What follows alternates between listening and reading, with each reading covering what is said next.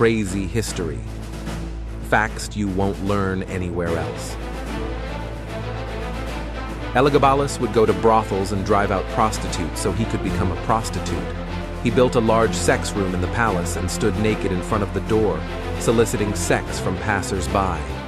Elagabalus had doctors cut off his genitals and replace them with female genitals. He selected men for political positions based solely on the size of their penises.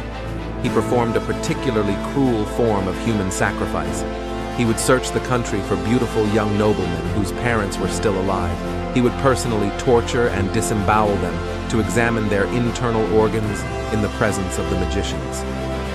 Elagabalus was massacred by his soldiers while hiding in the toilet. His body was dragged through the streets of Rome and thrown into the Tiber River, floating into Rome's sewers.